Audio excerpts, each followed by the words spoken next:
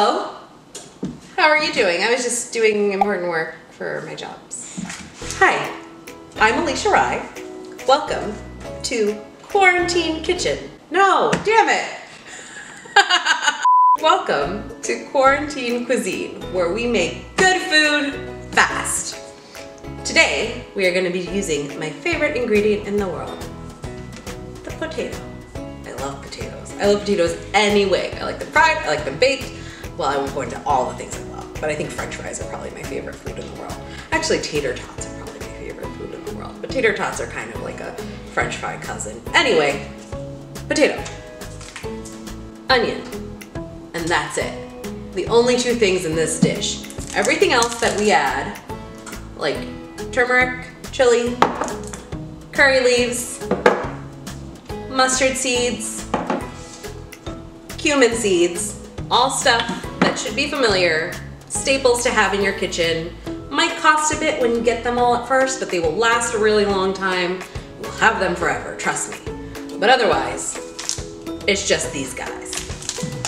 So what you're gonna do is you're gonna dice your onion up. And when you cut your potato, you're gonna cut it. Hang on, this nice little dull. Let me fix it. This is a little apocalypse trick. You have a mug, you have the unpainted porcelain side, ceramic, whatever. It's a Corral mug, right? This part right here, you can sharpen your knife on it. Be very careful. We don't need any trips anywhere with blood seeping. And it sharpens it right up. I actually learned this from this guy I dated in my 20s. We only went on like 3 or 4 dates because if I remember right, he wanted to go camping and I wanted to live. So there's that. I'm not saying that you always die when you go camping, but I'm saying chance that I'll get eaten by a bear in my house, very slim. Chance that I'll get eaten by a bear when I'm camping, possible. Also, he just showed me how to sharpen a knife in a pinch, so I feel like I made a good call there. Anyway, you're gonna put it into quarters, and you're gonna slice your potato kinda thin, like that. Not because it looks pretty, or for any aesthetic reason whatsoever. Again, be careful when you're slicing, because now my knife is super sharp. But because it cooks faster, and that's what we're all about here. Doesn't matter what it looks like. We just want it to cook as fast as we can. But really, there's no way to screw these proportions up. However you do them, you can just add in more potato or add in more onion. Very easy. Okay, pretend that's all my potatoes. We'll head on over to the stove. Okay, so our oil is hot, and we're gonna put in our mustard seeds.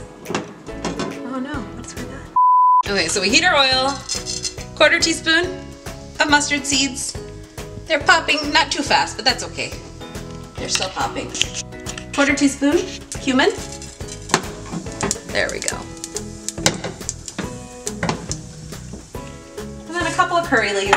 If you have those big red peppers, those are also really good to put in here. We call this, this is kind of standard for a lot of dishes. We call it fourni. There's different words. So that's good. We're gonna let it just get in there a little bit. Let that oil heat up. There we go. Man, I wish I had a real stove. We don't want to cut the onion down too much in here. It's good if it's like a little on the bigger side. So not like super diced.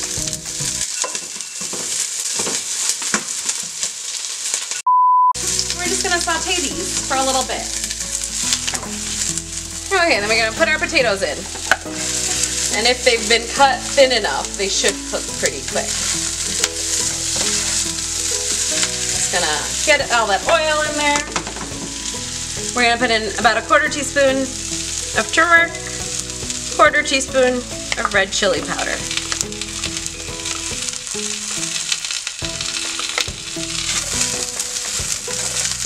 give it some nice color. Again, add this sparingly. So if it doesn't look quite the right color, you can add more of whatever, either the turmeric or the chili powder. The taste isn't quite there, but you don't want to add too much to start. It will taste weird. You'll be very sad about it. We're just gonna let this cook for a little bit. Oh, I forgot the salt. How dare I? I'm not gonna spill it this time. Actually, you know what? Forget it.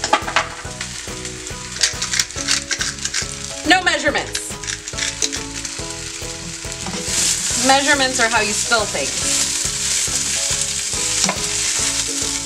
I know this doesn't look like much yet, but trust me, it'll look delicious. Well, maybe it won't look delicious, but it'll taste delicious.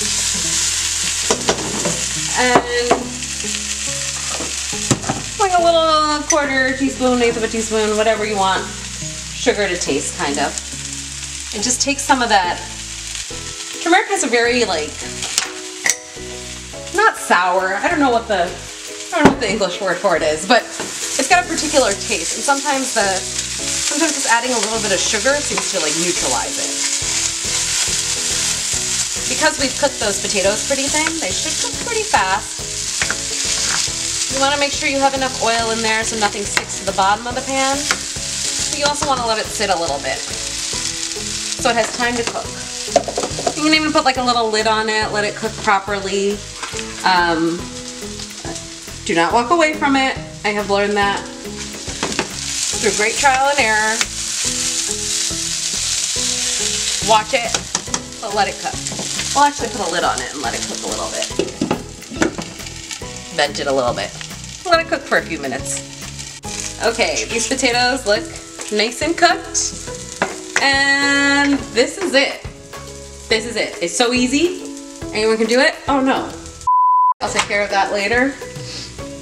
But this is done, and how you can eat it, my favorite way, I think, is if you don't have rotis, that's fine. Get a tortilla.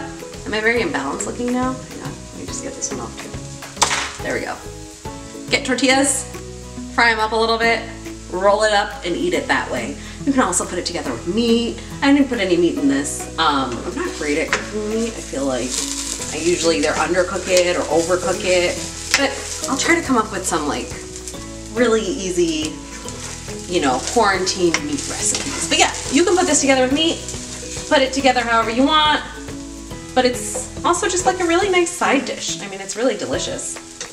Get a little piece. Mmm, very good. Oh, a little more salt maybe, but very good, very easy.